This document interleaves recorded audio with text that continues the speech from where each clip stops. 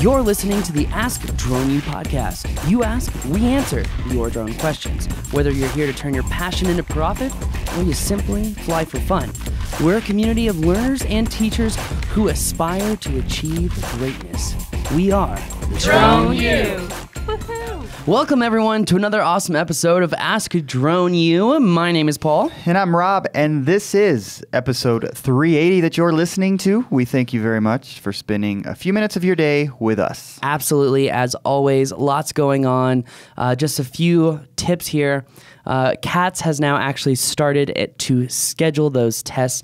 If you have pre-registered for your 107 test, you can now pay for it and get it scheduled through CATS. But what I'm learning is you can also get it scheduled through the local center itself. So CATS may say you're not scheduled and registered until you are with them, but you can actually come up with your time slot at the local center, schedule your test, and then you'll actually end up paying the CATS fee and all that when you sign up or when you go to attend the test itself. Nice. Anyway, just want to let you know, give you guys an update on that. I scheduled my test for 1 o'clock, August 29th, so I'll be the second person in that office. Who's the first? I don't know, but I want to find out. I'm going to show up at 11 o'clock a.m. just to figure out who it is. Yeah, so, maybe you can barter. Yeah. Just to be first. But it's really funny. We've got a lot of cool podcasts coming up, and some of them are really important when it talks to, forming your business for 107. One of the things that you really need to think about is 107 does give you a lot of ability to fly in many places. But if you are in Class Bravo, Charlie Delta airspace, you're going to need a COA or some sort of letter of agreement, permission from the tower to be able to fly there. So we're going to talk about the things that you can do to your business and set yourself up now so that you have many forms of a competitive advantage against your competitors. Now, sounds like good stuff. It is really good stuff. Looking forward to that. It is really good stuff. Well, as you know, there's a guy here in town who has written the FAA and complained about me three separate times.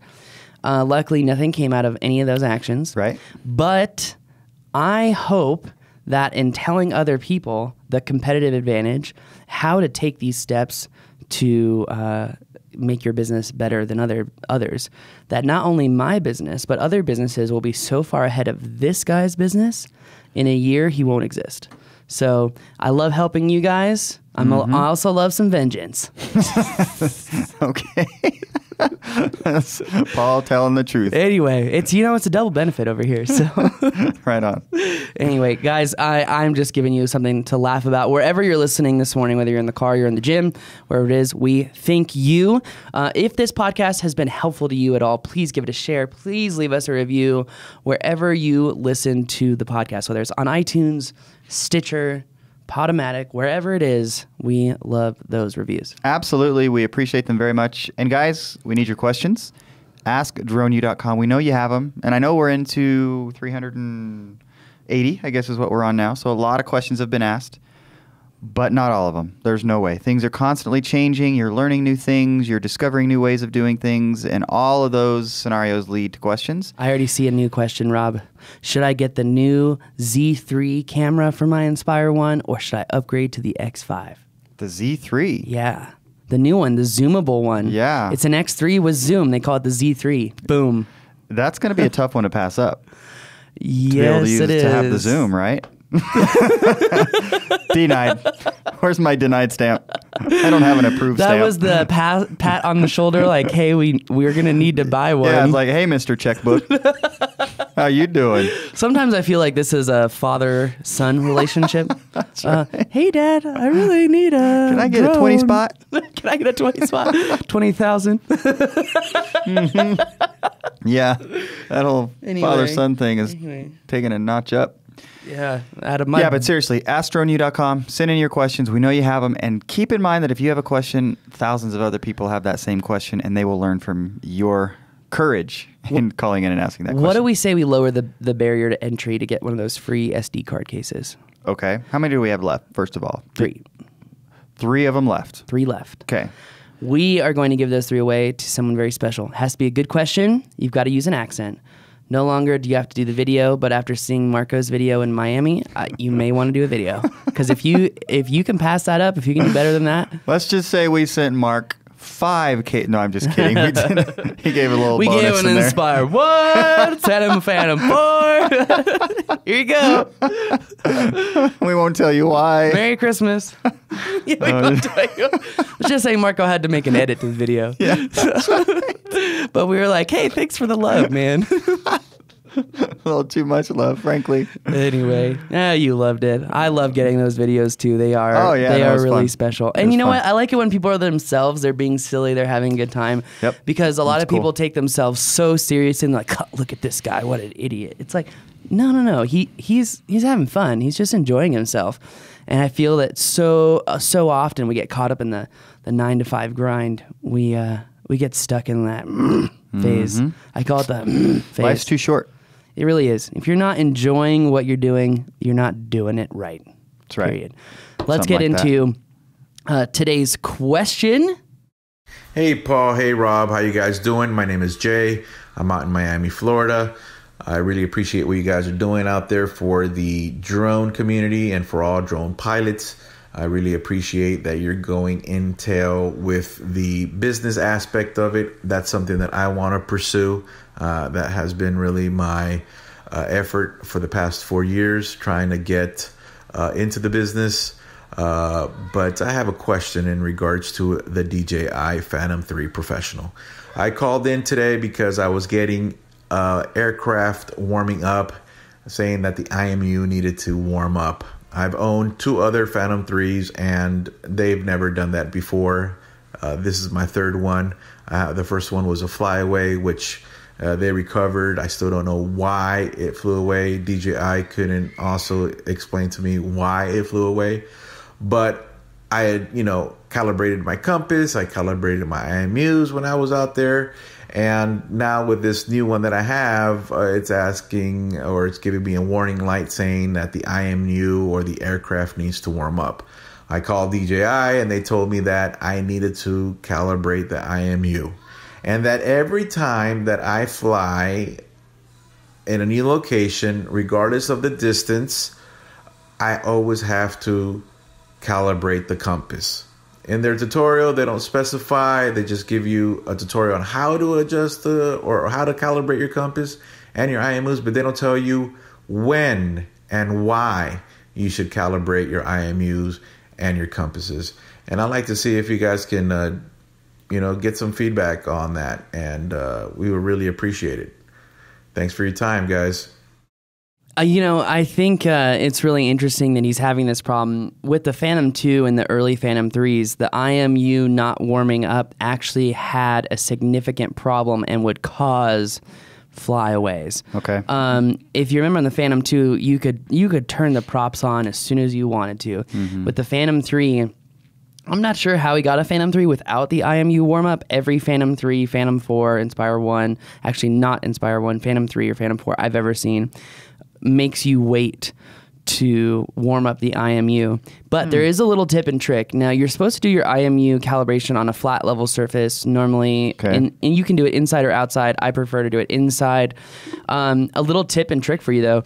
If you calibrate the IMU at a colder temperature, it will take less time to warm up than, say, if you calibrate your IMU and it's 90 degrees outside and you go back outside and it's only 60 degrees, it's going to take you a lot longer to warm up the IMU than if you were to go the opposite way. Okay. Warm up your IMU in the refrigerator. Don't do that. Well, they could come into our office because it's usually frigid in here, thanks to the studio certain has to stay cold for the cameras, Rob. So that's why it's cold in here, man. Right.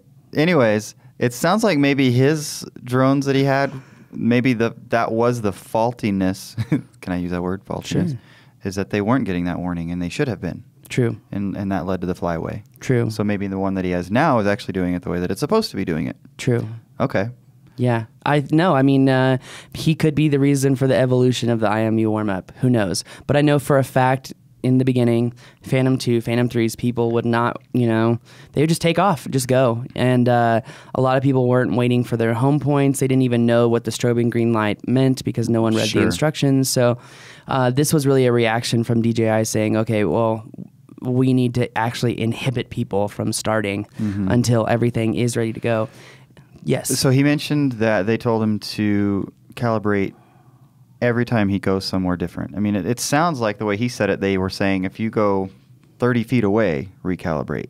No, I would not recommend that. I think that's just a overreaction from whoever was telling him what he was telling him. Okay, they're just saying, essentially they're erring on the side of over-calibrating, essentially. Yes. Okay, so what do you do?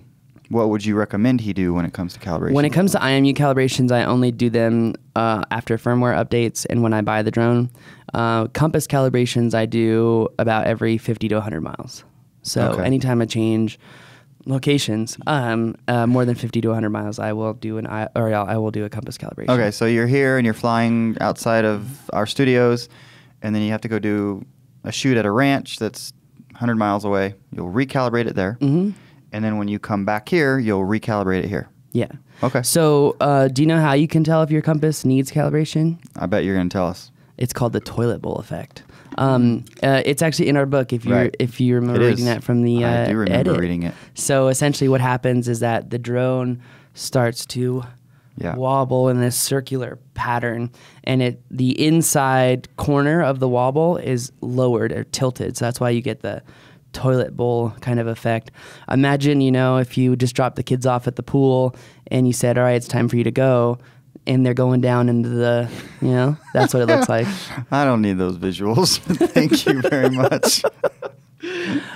We can stick to the drone visual, Paul. I think everybody would appreciate that. Yeah. It's funny, in the past, DJI used to teach people not to do a compass calibration unless they changed time zones. The one thing I'll tell you guys, if you are doing a compass calibration, you're in between tall buildings, you're near lots of steel, don't do your calibration near those areas. Just trust me, don't do it. Find a grassy area that's a block away. How far away from steel? I mean, are we talking 5 feet or 50 feet? 50 feet. Okay, so a fair amount. Yeah. Okay. There have been times where I was in the middle of the street, the furthest possible way I could be from that building, and it still didn't work. Wow. So. What about things like your cell phone? Do those impact? I know this stuff we've talked about in the past, but cell phone, iWatch. Oh, I was so bad. I was doing a training in Colorado with MCW, and I had my iWatch on, and in the middle of the training I interrupted and said, and if you have an iWatch on, take it off to do your compass calibration. And I did a compass calibration with my iWatch on, and guess what? It didn't work. It was all part of the demonstration. That's right. Yeah, it was all part of the plan. Duh. That's Duh. right. Anyway, so don't do those things. But basically what he's running into is it's doing what it's supposed to be doing. It's notifying him the way it's supposed to be notifying him. Yes. And follow those instructions and wait for it to warm up. Yes. I mean, it's pretty much that simple. It is that simple, in my opinion. All right, cool. Very Anyway, good. I think that's going to do it for us today. Guys, thank you again so much for listening. If you need a discount on a Go Professional case, because we love the team at GPC, use code DroneU15 on the Go Professional Cases website so you can get a discount on a case for you. If you're looking to get trained, if you're looking to become a part of the community, now couldn't be a better time. Here's why. Aviation Lawyer is coming on board to Drone U for a few hours and is going to be available to only our members to do a study session. It's going to be an online study session with Aviation Lawyers, certified flight instructors, FAA peeps.